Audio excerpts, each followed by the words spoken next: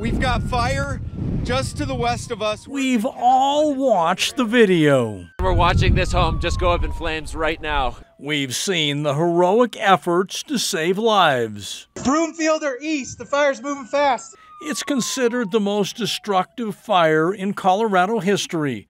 $2 billion in damage, more than 1,000 homes destroyed, and 2 Coloradans lost their lives. For months, investigators worked to confirm where it started, how it started, and to see if there was any potential criminal wrongdoing. Sheriff, when you dive into that report, is it accurate to say there are facts in there that raise questions about Excel's cooperation?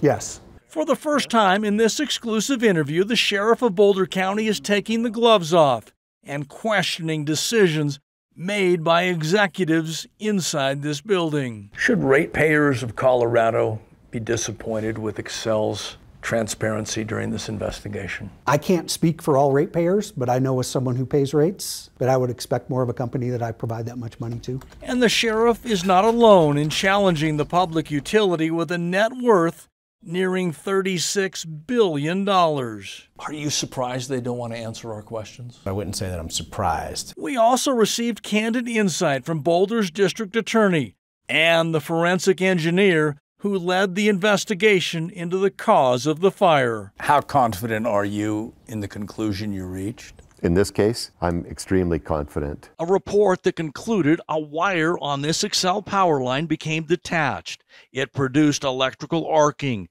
That arcing ignited the dry grasses below. This is a look at newly released cell phone video. It appears to support the conclusions of the lead investigator and raises questions about Excel's efforts to avoid accountability. Take a close look. You can see the unmoored power line clearly floating and detached from the power pole. It's video from moments after the start of what investigators officially labeled the second ignition point. Approximately 1 hour later, a second fire started just south of the Marshall Mesa trailhead. And as the sheriff indicated, it's more likely than not that fire was caused by electrical equipment and wiring maintained by Excel. A conclusion Excel has publicly disputed. Minutes after Boulder's sheriff and DA announced the investigation's conclusions, Excel sent this press release that included, "We strongly disagree with any suggestion that Excel Energy's power lines caused the second ignition." I am frustrated personally that Excel was not more forthcoming or expedient in providing information for this investigation. If Excel would have cooperated, could you have got to the conclusion faster? I believe so, months ago. Boulder County Sheriff says this text message from an Excel employee shows how the powerful power company worked to delay the investigation. Are you saying Excel didn't want you to see those text messages? I'm sure they would prefer we didn't see them. What's that say, Sheriff?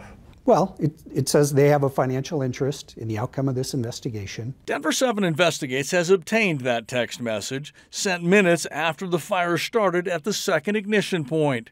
They are texts sent by an Excel lineman. It reads, "I think our lines may have started this fire east of El Dorado." That was the conclusion I reached by looking at it through my own eyes.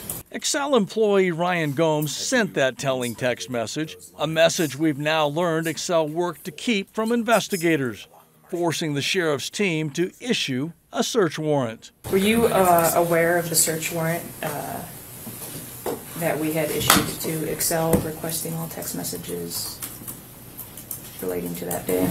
No, ma'am. And according to multiple sources close to the investigation, that was not Excel's only maneuver attempting to delay the investigation and potentially manipulate public opinion.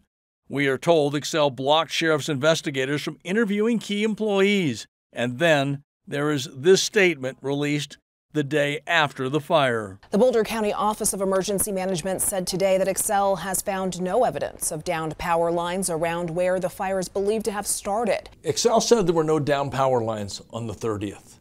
There was a floating line, and they didn't report that to the public. Is that a problem? I think that's a good question, and it's a question for Excel. And investigators point to that statement as an example of Excel keeping the entire story from the public.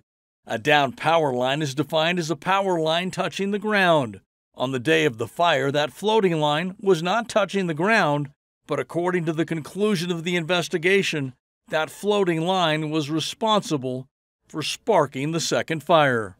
Certainly a more complete communication from everybody involved in that would have been no down power lines, but there was a floating line located in the area, and that's going to have to be looked at. Our investigation is going to raise questions about Excel's cooperation during the investigation and its conclusion. Is that fair? Oh, it's fair to ask those questions. Those are the questions I think you, as a reporter and investigative journalist, have to ask.